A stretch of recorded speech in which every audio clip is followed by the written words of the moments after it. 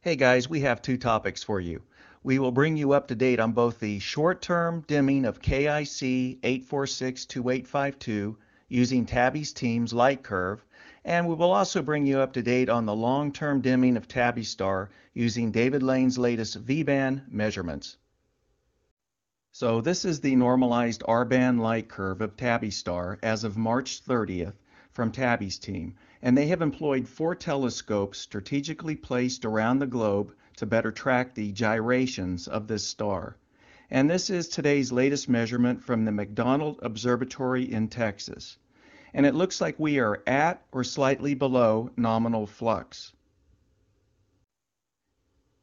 And this is the best fit curve for this normalized light curve. Notice we made 2 records for the largest dips ever recorded by ground-based telescopes, namely a 3.5% drop on March 19th and a whopping 4.6% drop on March 26th. Some say it might have even gone a little lower, around 5%. But for now, things have stabilized around nominal flux. So now we are going to shift topics and take a look at the long-term dimming of Tabby Star. From now on, we are going to show David Lane's V-band numerical measurements in tabular form as well as graphically. And these are the newest V-band measurements he has taken, which we will now incorporate into the light curve. So for our last update, this was the V-band centered 25-day simple moving average long-term light curve of KIC 8462852 as of March 21st. And as of our last update, we showed that the total flux of the star had dropped 4.23% in 2¼ years. So let's go ahead now and catch up on what is currently going on with the long-term flux level of Tabby Star over the last week.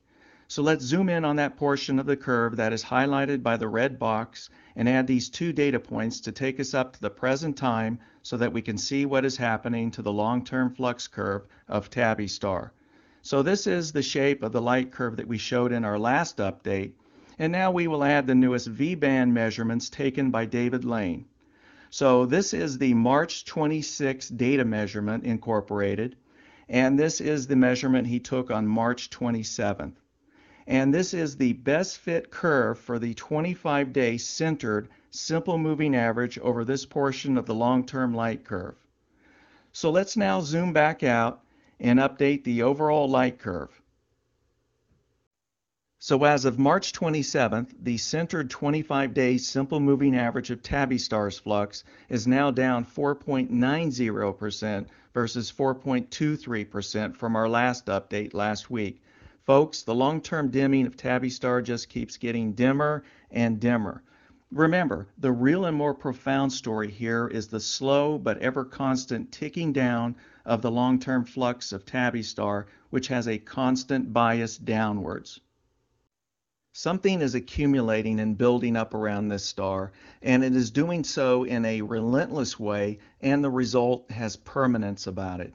Remember what we have been saying for almost a year now. The long-term dimming is the real story here and the real prize to those rare individuals that are extremely patient and carefully watching and recording this star's flux long-term. Well guys, that's all we have for this update. So we will see you in our next video update.